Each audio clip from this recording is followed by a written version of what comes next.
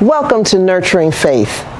Today I am on the McNaughton Hall patio outside what is actually my 3-year-old preschool class. And today's lesson comes from the Gospel of John, chapter 10, verses 11 to 18. And here Jesus is explaining to the people how the way he cares for the people, the way he cares for us, the way God cares for us is like a shepherd tending to one's flock. So this is a staff and it has a hook on it, and this is a tool that a shepherd would use. Now when we think about shepherds, or maybe if you think about some of our Sunday school lessons, it's always like the shepherds are watching over the sheep, right? They're watching the sheep. But it's a little more to being a shepherd than just watching the sheep. So if a sheep is hurt, the shepherd is the one that takes care of them, cleans out the wound, and if you need to put a bandage on it, the shepherd is the one that does that. Now, sheep have lots and lots of thick wool, probably a little bit like my hair, and it covers their bodies, right? So if they're wandering around looking for food, maybe they might get caught in a bush, and because their wool is so thick, they might have a little trouble getting out. Who is there to help them get out? The shepherd. That's why he has this hook that can help him catch the sheep, even if they should wander too far out into the water. The shepherd is there to bring them back into safety, right?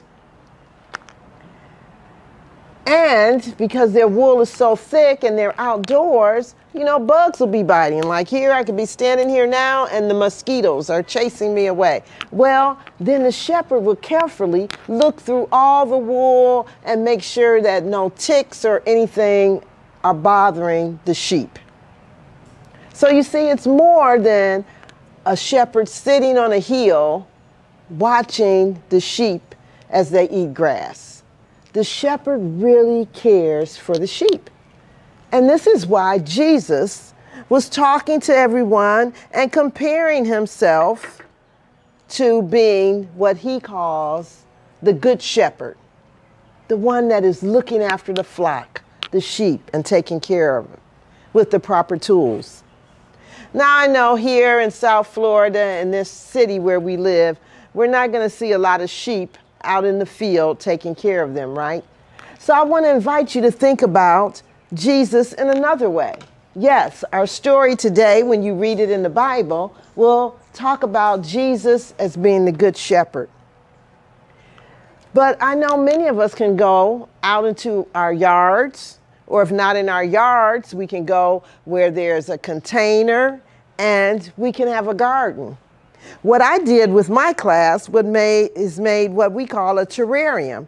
And inside this tank, we planted plants and we have water, and we had tadpoles in there who were turning into frogs. And so we had to care for them and look out for them. So one of the things that my class and I, after we got the plants and put in the soil and planted them all, is from time to time, we want to make sure that it's gotten enough water and things. So we have a little sprayer and we can just spray into the tank to make sure that the plants are nurtured and getting enough water, right?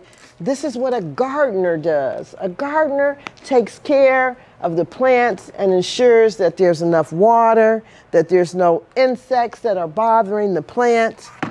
And since I am recording this video for you today on what is Earth Day, we have also plants that come in, and I happen to have a milkweed plant here, and it has a tiny, tiny baby little caterpillar that's going to be eating up all the leaves and then growing into a butterfly. And so I'm going to tend this plant and make sure it has water and make sure that nothing bothers the caterpillar while it's busy eating and growing so that it can be prepared to make its cocoon. So for everything, we have tools that we need to help us get the job done. And so for us as followers, for you, even though you may think you're too little, you're not. The tool that Jesus wants us to know that we have is love. We have love within us. We have the love of God. We have the love of Jesus and our parents.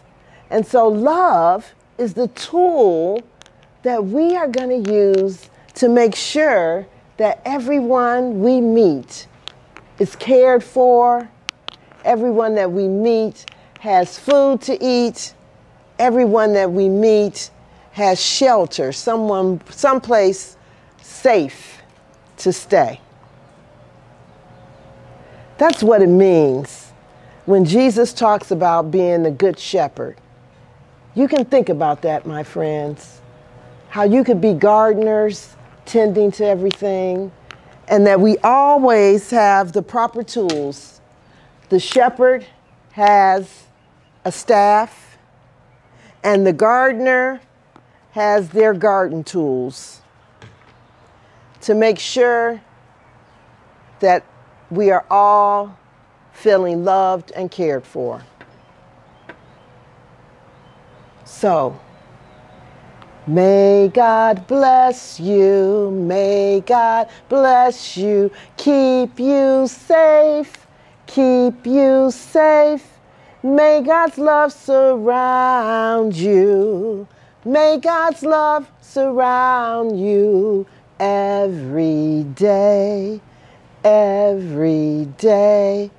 Go in peace, my friends, and remember, God loves you.